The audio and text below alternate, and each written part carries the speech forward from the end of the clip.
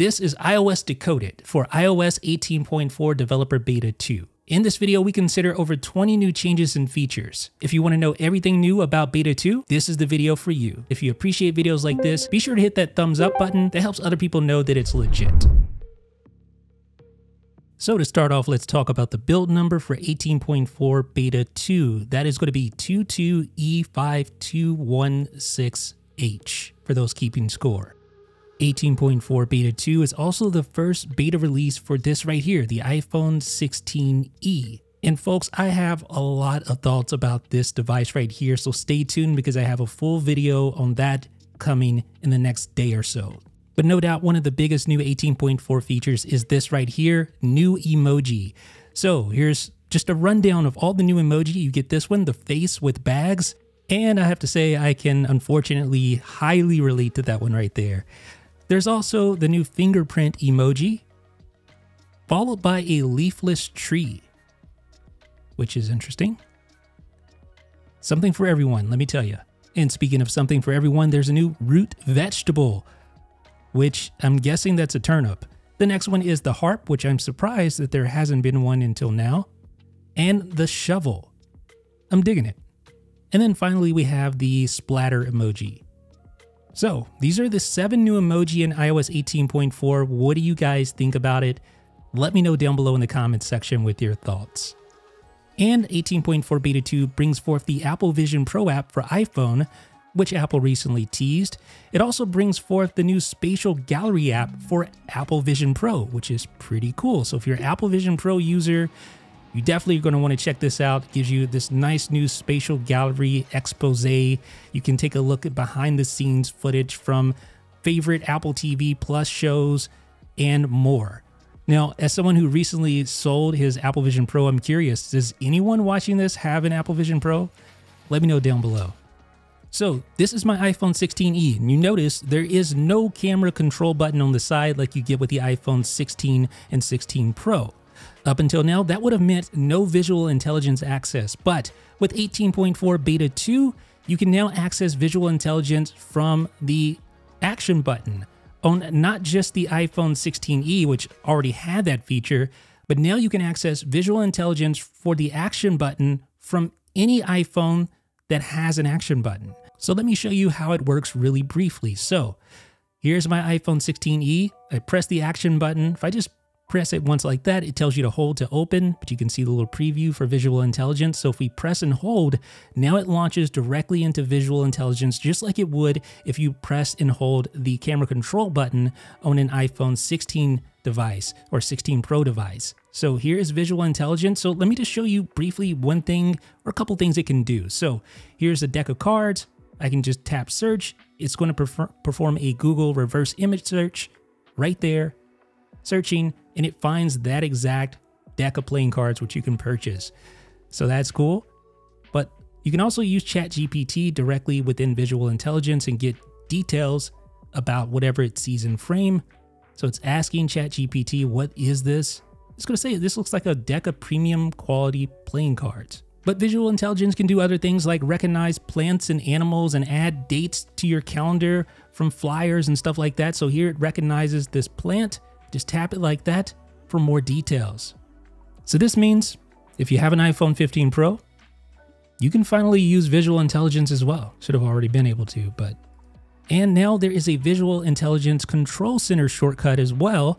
So if we open up Control Center, add a control, if we scroll down a little bit here, you're going to see Apple Intelligence and Siri. So now you see the visual intelligence shortcut right there that you can add to your Control Center. So that's going to be super handy, right? So you don't even have to use the action button to invoke visual intelligence. Now you can do so directly from Control Center, just like this. So you just swipe down, tap, and there we go. Now we're in visual intelligence. And since that's a Control Center toggle, you can also add that directly to your lock screen. So we're just going to replace the camera button with the visual intelligence option there. Tap done. And now when we tap and hold on visual intelligence right there from the lock screen, it launches just like that. Pretty cool.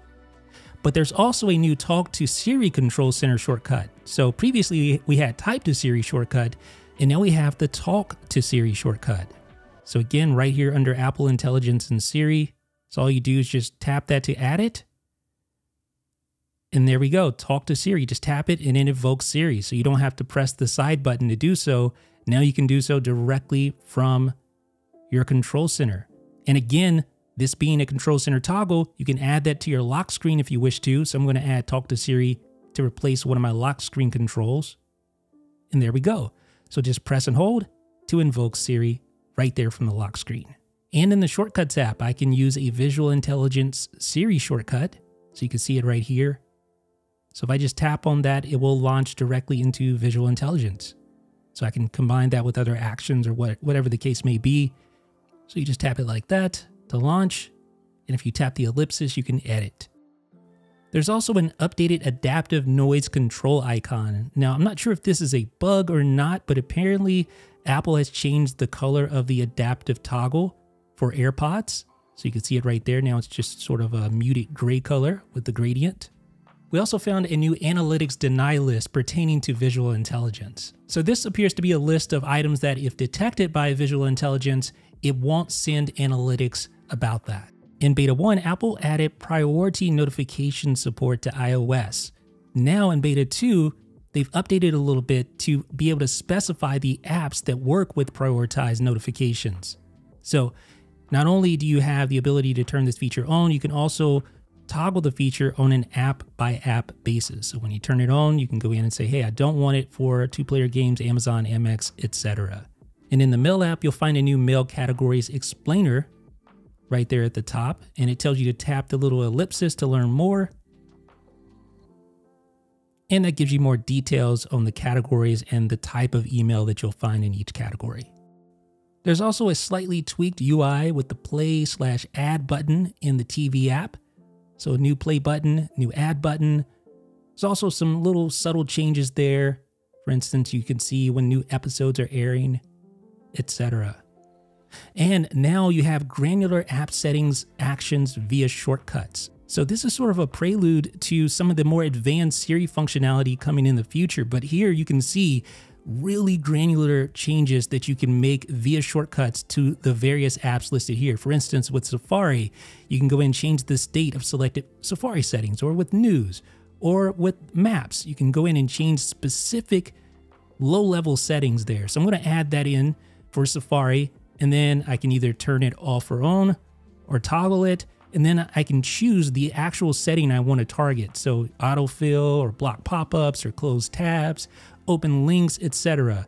I can even change the search engine if I want to do something like that. So let me just show you that and see how that works. So if I tap search engine, I'll be able to go in and designate which search engine I want to change it to. So let's go ahead and do that. And now you'll see search engine, just tap there, and then you can choose the search engine just like that. And now when I execute this action and I go and do a search, you're going to see now it is using DuckDuckGo. Hopefully this is something you never have to use, but in Beta 2, there's indications that Apple's going to allow users to share feedback about crash detection.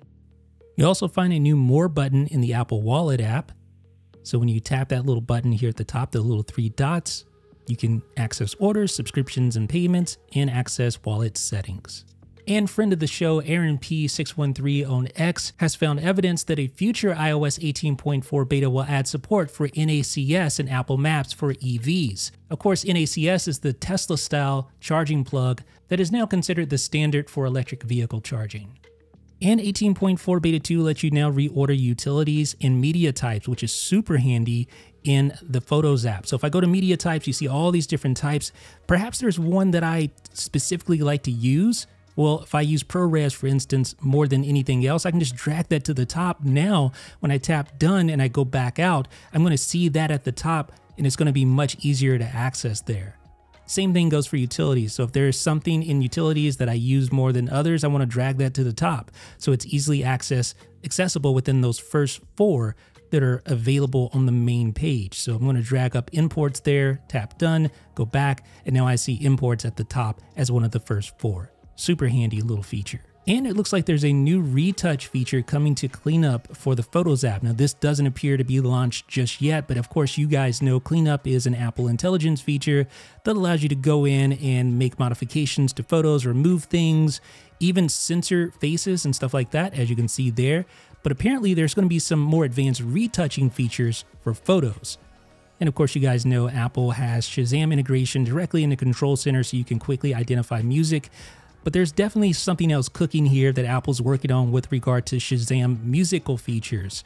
Yeah, and that's literally what it's called, musical features internal and external. But it looks like this is something related to improving song detection. And this is indicated by two new ML models called Crema and Crepe. And in macOS 15.4 Beta 2, we found new evidence of a new games-related website. So if you go to this URL, it wants to open this thing called Game Trampoline. And apparently this isn't yet online. In fact, the subdomain games.apple.com is not currently live, but it alludes to the fact that this is something that Apple will be launching soon. So folks, that has been a look at iOS 18.4 Developer Beta 2. Again, if you appreciate this video, be sure to thumbs up and subscribe for more like this. Hey, and also check out these other videos. You might like these too. This is Jeff with 9to5Mac.